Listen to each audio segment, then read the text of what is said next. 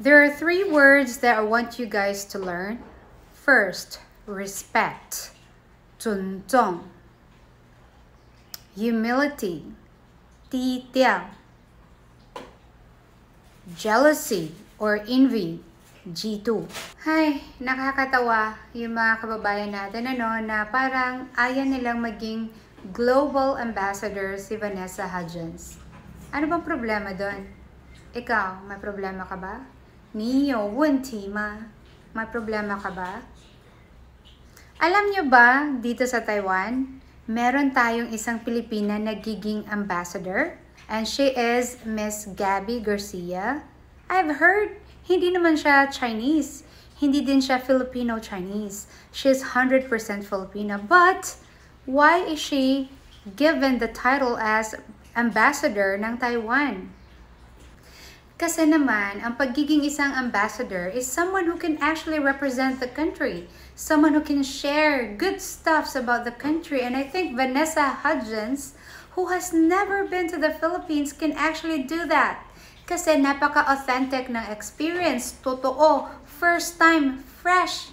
Ibig sabihin, talagang galing sa puso ang kanyang sasabihin when she gets back to America. That brings me to the question, bakit may mga nagsasabi na hindi siya karapat-dapat maging isang global ambassador?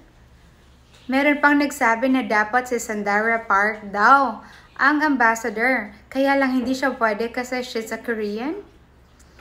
You know what guys, itigil na natin itong ating crab mentality.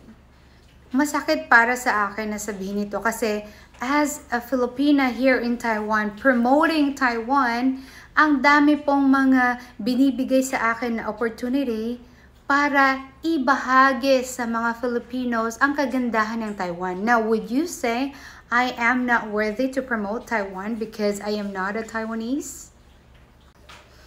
If I would be Vanessa Hudgens, I would feel really bad kasi kapwa ko Pilipino ang humihila sa akin pababa. Instead na magiging masaya kayo para sa idea na andito siya sa Pilipinas, gusto niyang i-promote at makilala ang kanyang pagka-Pilipino. Dapat maging proud kayo. Pero instead, you have this feeling of G2, jealousy, and envy. Kasi bakit siya ang ginawang global ambassador? And by the way, this effort was done by Mr. Paul Soriano.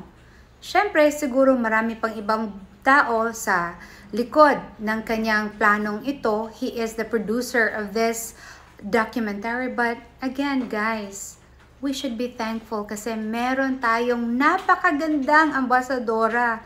You should be proud of it instead of hating her. So again, allow me to end this message to all of you with these very important words. Let's promote what we love instead of bashing what we hate. This is Jan from Hello Phil Thai.